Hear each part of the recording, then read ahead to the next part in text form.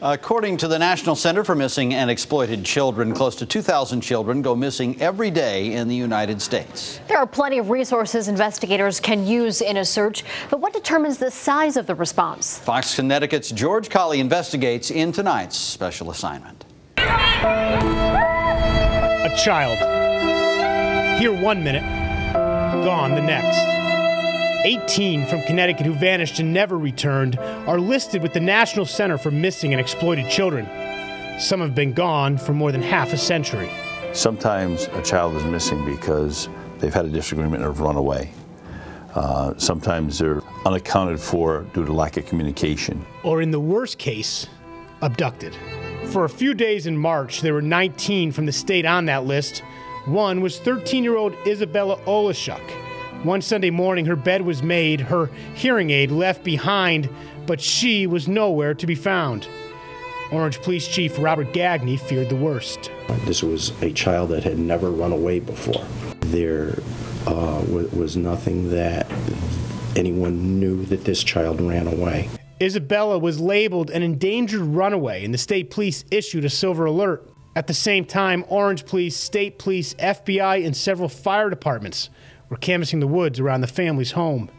A bunch of us were there too. We're going to put this girl's picture up one more time. A massive response was underway, and it went on for days. A 12-year-old girl goes missing. They're searching as we speak. 100 people are combing the area. Isabella was found here inside this vacant farm stand. A woman who'd been following the story and knew the description from media reports saw a streak of blonde hair through a hole that was in this door. Successful conclusion of this case, but not every case gets the same response or media attention. In the days following the investigation in Orange, some questioned why the large response to the girl in the suburbs, while children in the city don't get nearly the attention. One column went as far to say that race was the issue. You can't just arbitrarily take all the resources and throw them at a missing person situation. That's chaos. That's not a managed investigation. You can't do that. It's not an issue in any way, shape, or form for the FBI. I've helped, been involved in these sorts of things with a department of 5 people in very, very large cities. The intensity of that search could depend on if the child has a history of crying wolf. If it's a child who has had multiple incidents of running away, that might not lend itself to as big a response. Or when all signs point to it being a planned runaway. Any missing person to us is an emergency that needs to be addressed.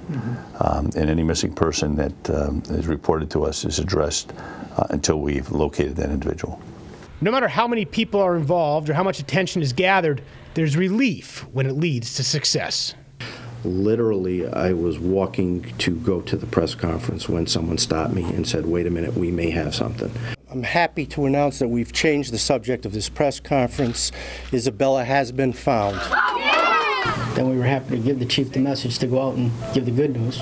She's coming home. The chief hugged me, and there were high fives, and such great appreciation that this ended that way. I guess that's what happens when you call for a press conference in a church. You get a little divine intervention. On special assignment, George Colley, Fox, Connecticut. Police say the first few hours that a child goes missing are the most important. Yeah, so if you are ever in such a situation, the best advice is to notify authorities as soon as possible.